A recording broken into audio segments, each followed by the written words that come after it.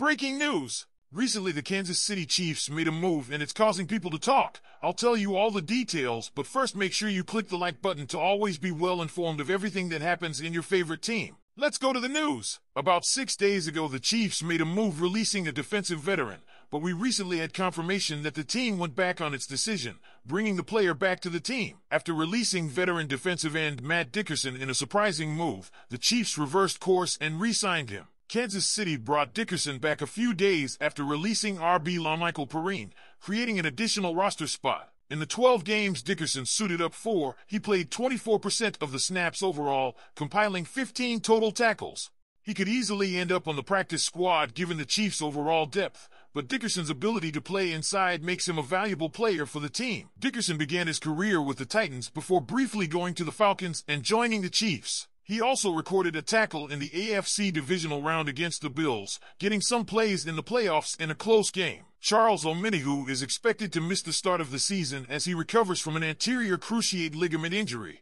Mike Dana and Felix Anudike-Uzomah figure to get the bulk of the unoccupied snaps, but Steve Spagnuolo could be creative with Dickerson in the middle and Chris Jones on the outside at times. Having an extra capable defensive core gives the line some much-needed depth, so I'm glad the Chiefs brought Dickerson back.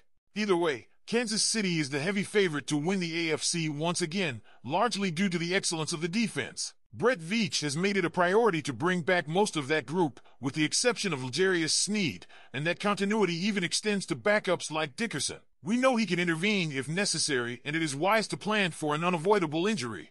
It's important to note that Dickerson is an invested free agent, so he will go directly to free agency when released and not waiver wire, allowing the Chiefs to trade him. At that point, Dickerson will have a chance to win the Super Bowl for the second time in as many seasons, potentially with a decent role at the beginning of the year. Now I want to hear from you. What did you think of this Chiefs move? Was it a good decision? Write your opinion in the comments below. Don't forget to click like and subscribe for more news. Go Chiefs!